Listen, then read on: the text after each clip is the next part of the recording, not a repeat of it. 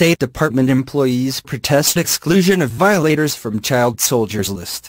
A group of State Department employees penned a memo accusing the agency's leadership of violating U.S. law by refusing to call out 3 countries for not doing more to stop the recruitment of child soldiers.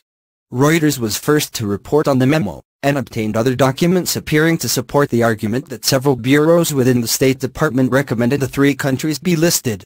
CNN has not independently obtained the memo, but a senior State Department official familiar with the document confirmed its authenticity. It was sent to Brian Hook, a top aide to Secretary of State Rex Tillerson, through an internal dissent channel within the department.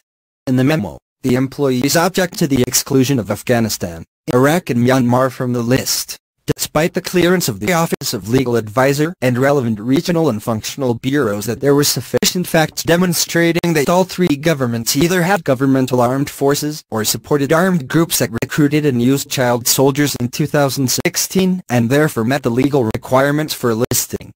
Beyond contravening U.S. law, they add, this decision risks marring the credibility of a broad range of State Department reports and analyses, and has weakened one of the U.S. government's primary diplomatic tools to deter governmental armed forces and government-supported armed groups from recruiting and using children in combat and support roles around the world.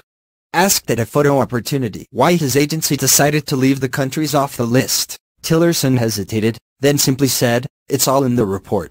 The Secretary of State is required by law to annually identify countries that use or support the use of child soldiers, and does so within the agency's regular Trafficking in Persons report.